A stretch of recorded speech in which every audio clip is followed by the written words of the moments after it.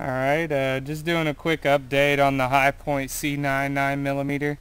I'm just going to show you a few clips of me firing the gun. You know, this is after I've owned it a few times. I'm liking the standard 8 rounds. It was pretty accurate, so I'm liking how it's pretty accurate as well.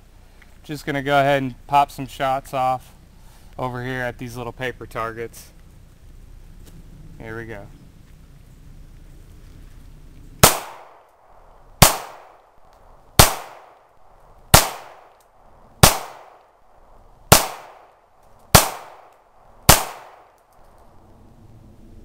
Not all that great, but I'm all on the paper, which is pretty nice. We're going to go ahead and shoot it some more. Stay tuned. Alright, we're going to go ahead and see how the 10 round mag is functioning as well. We were having some troubles before. If you don't know, you can watch my first review on the High Point C9. This will be my second review.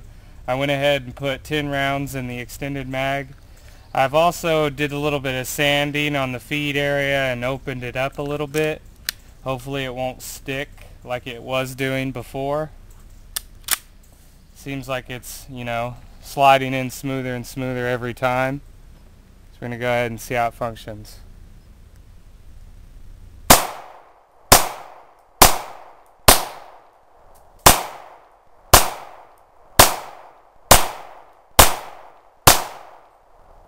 Looks like there were no failures this time. I'm pretty happy. LersRecReviews, thanks for watching.